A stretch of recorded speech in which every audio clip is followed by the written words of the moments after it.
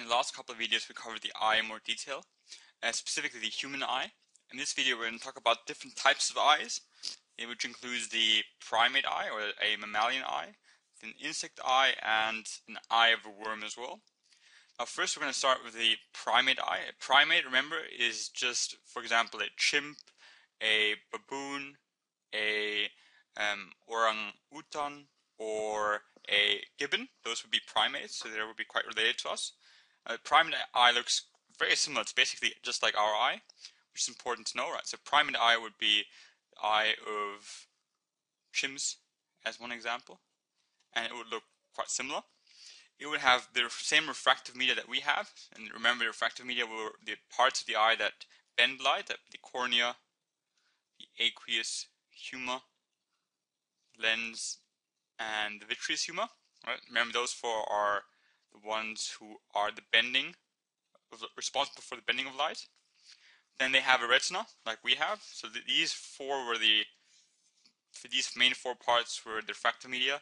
And the retina is that back of the eye, that thin membrane. It has a similar structure.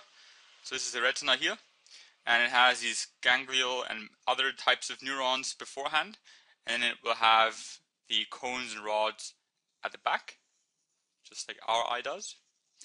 And in this case, the rods and cones, they have millions of them, just like we have. We've got millions of rods and cones all over our eye, and they have trichromatic vision. Now, tri means three. You can see it has red, green, and blue, just like us. We have three cones, red, green, and blue.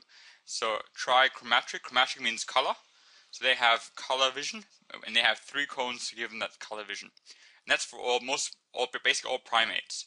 And primates are mammals. So the reason why I mention all this is because the dot point says students will process and analyze information from secondary sources to compare and describe nature and the function of photoreceptor cells in mammals, insects, and other animals. So here I've compared the primate eye, which is an example of a mammal, and I'm going to compare them to an insect and a worm.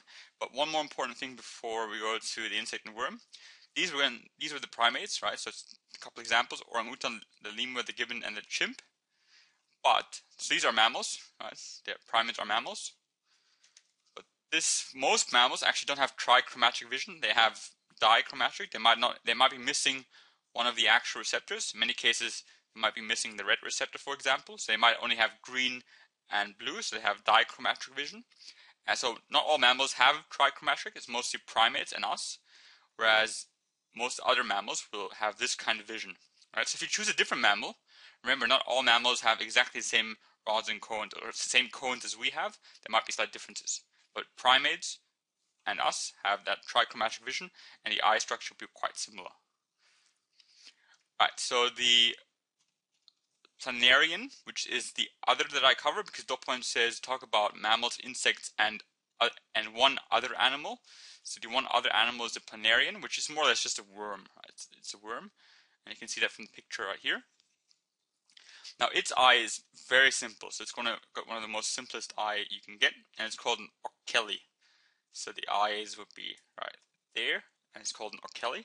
So what happens here is light comes in this way. It goes through these photoreceptors, which are these ones.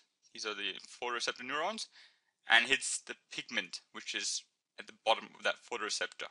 Right, so there's a couple of things that you should know about the planarian eye. First of all, that's really, really simple. And basically all it does is it can detect light. Right?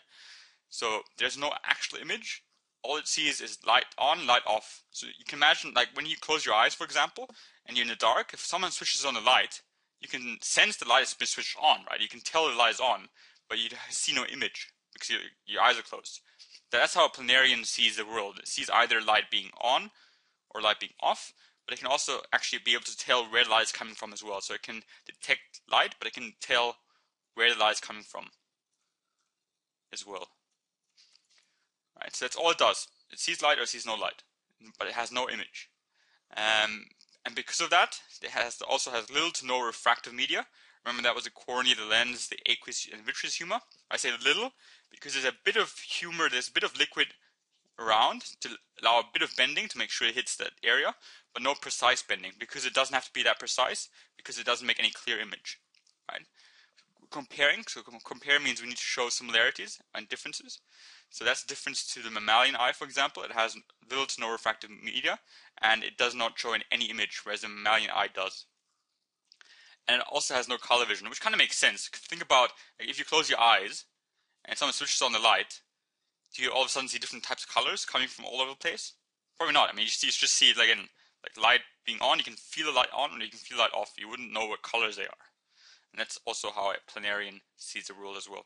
Right, so these are some of the examples of the ocelli, which is the eye of a planarian. And these are some of the features of them. So they can detect light, but they see no image. They have little to no refractive media, so they can't really bend light too well and focus on one spot. And they've got no color vision. Right, so that's the one eye. The other one we have to compare is we have to look at an insect eye. I've chosen the fly eye because that's one thing I want to also say is that these two images here, this one and this one, have come from this book, Heinemann biology book. Just to give credit where credit is due. It's a Heinemann biology book, that one. But this eye is shaped a bit different to the human and the mammalian eye as well. So it's called a compound eye. And the reason why it's called a compound eye is because you can see, I'm sure most of you have seen a fly eye, it has these little sections.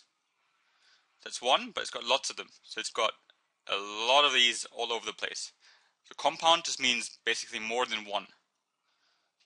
If anyone's done chemistry, a compound is more than one different type of element. A compound eye means there's almost more than one eye in a single eye. So the eye itself is made up of lots of different eyes. And what exactly they're made up of is they're called omatidiums. Omatidium is just this functional unit, so this would be one omatidium. So each of these circles here would be one omatidium, right? So one actual eye is made up of roughly, this here means roughly 10,000 omatidium, which is why it's called a compound eye. So it's made up of lots of these different structures. And what these structures are, they're a bit like our retina. They have a bit more. Each of these separate ones has its own cornea. So it has a cornea. It has a crystalline cone, which kind of acts like its lens. It has no specific lens, but has one of these cones, and the cornea is a bit different as well. But then light passes through in each of these omatidium. You can imagine this happens 10,000 times, and each one of these will produce one picture, right? So just one small. Won't produce one small picture, but it will produce a small section of a picture. Right, so if a fly sees something, one of these will produce one part, another one will produce another part, and basically they all come together to form one image. So you need to have all these 10,000 omatiums activated to be able to actually see the full picture, because each part only makes a small part of that picture. So that's how it's different to the mammalian eye. Mammalian eye, we've got it all concentrated on a specific point. Whereas in the actual fly eye, or the insect eye, each of these makes its own part of the picture, and they all come together to form the full picture. Right, so how is it different? First of all, again, we have 10,000 omatiums in an actual fly eye, whereas we have millions of retina and cones in the mammalian eye. So that's different as well. Retina and cones in mammalian eye, whereas we have these millions of them, whereas we only have 10,000 omatiums in the actual eye of a fly. That's important because whilst they can see color, like mammals can, they have less visual acuity. Visual acuity means how clearly you can see things, right?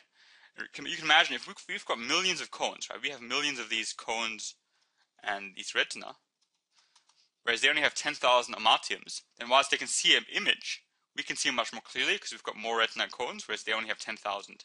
That's a big difference. So they can see color vision, but we can see everything more clearly. We have a more clear picture in our mind. That's a difference as well.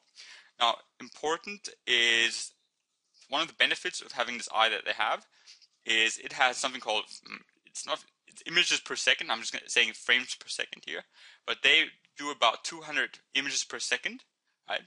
Whereas we do about 50. So human eyes do about 50 images per second. Whereas the fly eye would do about 200, for example. Now, if you remember this cycle that we talked about, we've got rhodopsin, which the light energy breaks apart. That produces this cascade, these events. then we have the chemical signal being sent to the brain for interpretation, and then it gets recycled, right? So we bring it back. That's the point. We recycle our rhodopsin, and this recycling is what allows it to be reused again. Right? So in the human eye, we recycle it fast enough to do about 50 frames per second. It takes some time to recycle, but we can do about 50. But in the actual fly eye or an insect eye, it happens a lot faster. This whole event happens a lot faster, which is why they have 200 frames per second. But the good thing with that is because it happens so fast, they can really easily detect movement. Right? So movement is something that they can easily detect. If you try to squish a fly, it's going to be quite hard because these flies, they can sense you coming really quickly because their eyes move so fast. Their eyes work so fast. That's one of the really benefits of having their kind of vision.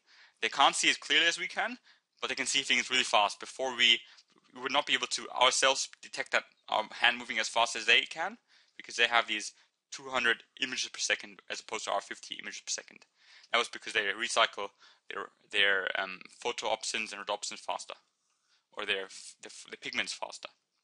And they also can't focus a lens, right? We can focus our lens. We've got accommodation to make sure we can see near and far. They have just one type of lens. They can't they have their crystalline cone and their corneal lens, and they can't change the shape of that. So our refractive media is a bit different to their refractive media. But that was again a difference between us and them. So I'll quickly go over the point again. So we need to compare a mammal to an insect and a other animal. I took the worm. So we've got trichromatic vision. We have refractive media, the cornea, the aqueous lens, the vitreous humor. We have retinas, millions of them, and they allow us to see color vision. And this is the shape of our normal eye. We've got that was a primate eye, right? So an example of a mammal, primate, such as chimps. And then planarians, which is an example of a worm, they have got the ochelli. Ochelli is a very simple kind of eye. It just detects light, doesn't give you any image. It has very little refractive media. It doesn't have color vision. But yeah, all it sees is if light is coming from somewhere, it'll detect the light, but it won't be getting any images of that. And then we have the fly eye, which is the example of an insect eye. It's called a compound eye because it's made up of lots of these omatiums, roughly 10,000 per eye. So obviously it has two eyes. It has color vision, but less visual acuity. The reason why is because it only has 10,000 omatium as opposed to our millions of retina and cones. It can see about 200 images per second because of its fast recycling of the pigments, which means it can really detect movement really quickly, whereas we can't because we only have 50 images per second. We can still see quite fast, not as fast as the fly can. It doesn't have a focusable lens because it does not have any mechanism to change the shape of the lens, whereas we do. And those are some of the differences between us and the actual insect and worm. Hope that was useful.